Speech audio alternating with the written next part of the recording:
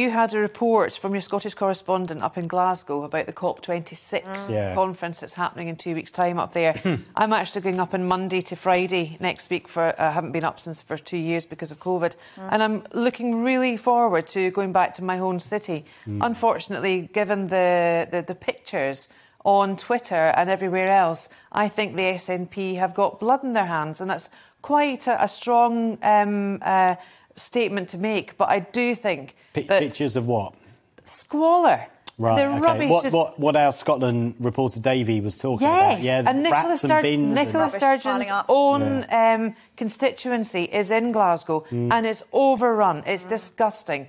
And the response from Glasgow City Council at that part was to say, well, look, we'll fine fly tippers £35.